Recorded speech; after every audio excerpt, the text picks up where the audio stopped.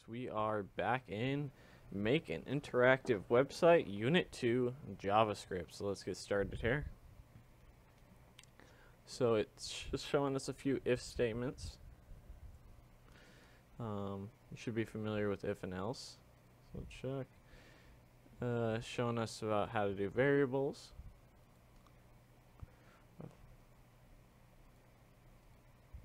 Should be familiar with that. Showing us how that we can change things with math operators, pluses and minuses and fractions and all that sort of stuff. So that should be familiar as well. It's just basic math. So let's see. Create a variable named Jordan and set it equal to 23. So var Jordan equals 23.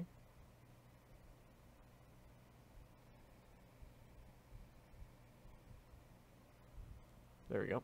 Don't forget the semicolon. Alright, variables can also store pieces of text called strings. Strings are surrounding text with quotes. So we know what strings are. There's our tweet. Semicolon to end it. Okay. Dot length will get the total length of your string or whatever else you're trying to get the length of. Alright, we know that. Here are our comparisons: greater than, less than, equal to, not equal to, all those sort of things. Again, this is all should be somewhat review if you've taken any sort of programming language. Oh!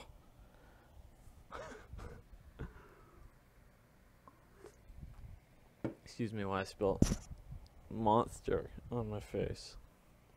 By the way, Monster, please reach out and sponsor me. Yeah.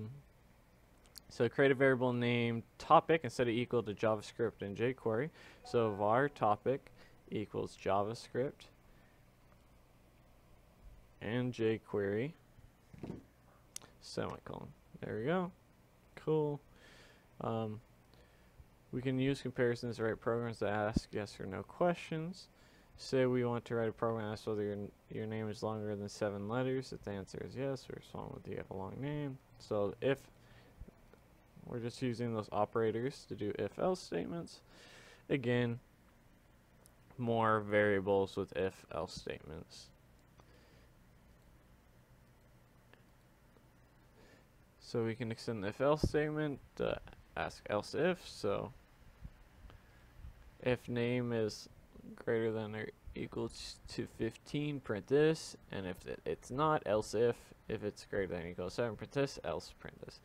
So else if might be the only confusing thing here. Is basically, if this doesn't pass, it tests this, but if this does pass, it doesn't test it. If you were just do two if statements, it would run them both, and we don't want that. Sometimes we don't want that. So how to create functions? So create a variable, set it equal to a function, add the parameters, and whatever else you want to do in the function.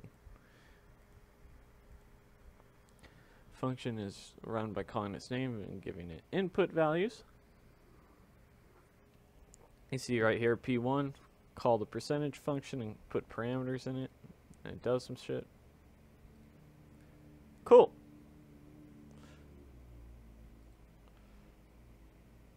So apparently, is that really our...